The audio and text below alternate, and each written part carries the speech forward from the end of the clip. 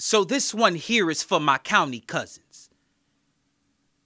Currently incarcerated for crimes committed and or confess contributing to the new Jim Crow, my county cousins.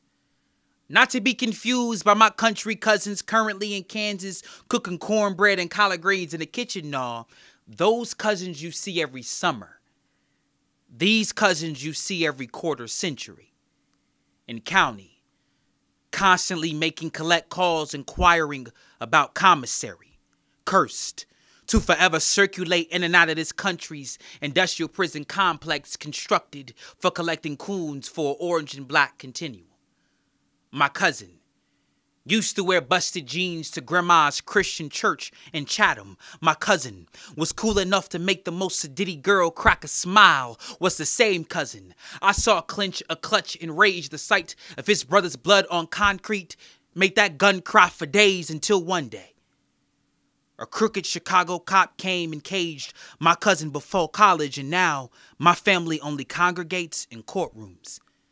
I can hear the jury concluding the caucus that could decide his fate, but y'all, I can't concentrate.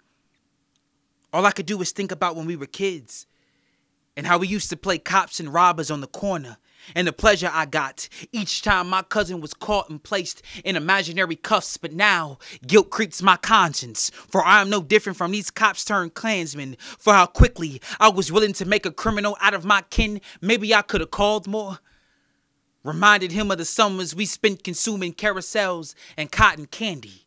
My cousin was a fragile child, would hear thunder strike and cry to cuddle, would make Big Mama colorful creations until only crumbs were left of his Crayolas. That's who he is. Not the creature who the council called capital murderer, claiming he's responsible for this carcass. Not even Cochran could convince me my cousin was capable of killing anyone. Who would have thought that before my cousin could finesse Father Time at an 18th candle, or convince clocks and calendars to give him the combination to eternity, that his life will become a compilation of tears? Cause now my mother cries when the gavel cries, and our people cry when them cuffs cry, and them folks cry when them bars cry, and I cry, and I cry, and I cry, and I cry, until my grandmother sighs and say, quit that crying, boy.